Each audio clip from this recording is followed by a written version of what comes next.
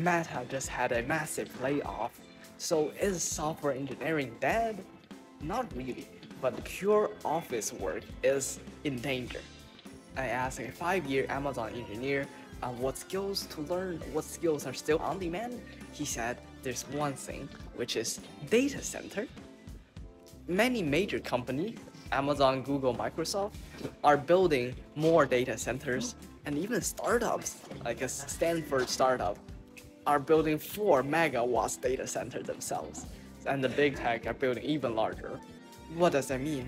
It will require power, cooling, and also network bandwidth. And here is where the gold rush began.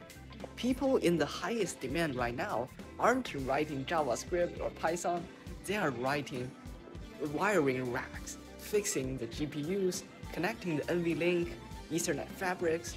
They are the electricians. They are the ones that keeps the AI actually alive. And you don't need a CS degree. It is just get a training and willing to relocate to Texas or Amazon. He said, if you are willing to go through the Amazon training, you will get the job instantly. But if you are a software engineer and has a computer science degrees, this isn't bad news. Here is one thing that you need to learn: NVLink. It will be the future of communication, and besides it, there are InfiniBand and Ethernet RDMA.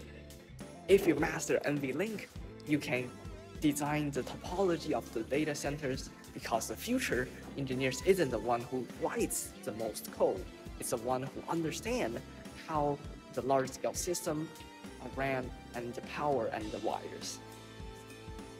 So now the software stack has changed, not just code, but also the network topology, power, and hardware.